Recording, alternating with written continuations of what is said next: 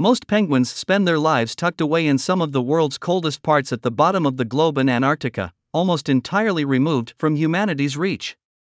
A never-before-seen emperor penguin colony, one of only 66 known to exist, has been spotted by accident in satellite photographs of West Antarctica that clearly show their guano, or droppings, staining the ice. The colony is estimated to be home to about 1,000 adult birds, in 500 pairs with their young, which makes it relatively small for an emperor penguin, Aptenidites firsteri, breeding site. But it's an important addition to what's known of the species. Peter Fretwell, a Geographic Information Officer with the British Antarctic Survey, BAS, discovered the colony in December, but the announcement was delayed so that it coincided with Penguin Awareness Day, which is held on January 20th each year.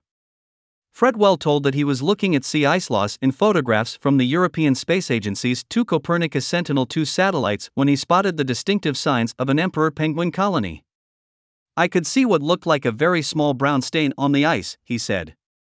Higher-resolution photographs of the same area taken in October by the Maxar WorldView 3 satellite, which can image objects as small as 12 inches, 30 centimeters, across, confirmed the presence of the breeding colony near West Antarctica's Verlager Point, Fretwell said.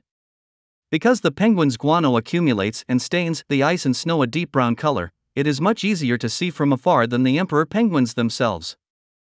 But the high-resolution images also show individual emperor penguins pictured as tiny dots, and the population estimate is based on those, Fretwell said.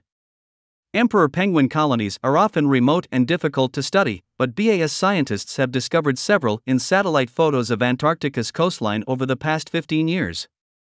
Recent satellite research has even suggested that there could be around 20% more emperor penguins in the Antarctic than previously estimated. Emperor penguins exclusively breed on packed sea ice. This reliance on sea ice, however, also makes the penguins vulnerable to its loss in a warming climate, and West Antarctica has already been badly affected. Last year we had the minimum ever sea ice extent in Antarctica, and this year is even worse, for 2 consecutive years, Fretwell said. It's estimated that we will probably lose a minimum of 80% of emperor penguin colonies before the end of the century. Due to this threat from climate change, emperors are now listed as a threatened species under the U.S. Endangered Species Act. Emperor penguins are the tallest and heaviest of all penguins, typically reaching up to 39 inches, 100 centimeters in height and weighing up to 100 pounds, 45 kilograms. They get their name from their dramatic black, white, and yellow plumage. Emperors spend most of the Antarctic summer diving for fish, crustaceans, and krill. They breed during the dark winter months on the surface of the packed sea ice, sometimes more than 30 miles, 50 kilometers, from the open ocean, and where temperatures can dip as low as -76 degrees Fahrenheit, -60 Celsius.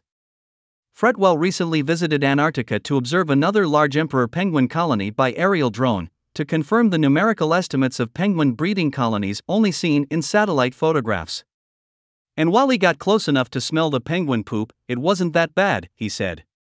Because emperor penguin colonies are on sea ice, much of the guano is frozen and doesn't smell, unlike the colonies of penguins that breed among rocks, where the smell can be intense.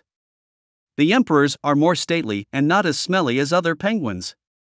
Nevertheless, it is encouraging that satellite technology has enabled researchers to keep track of the emperor penguins, as this will help with conservation efforts as well.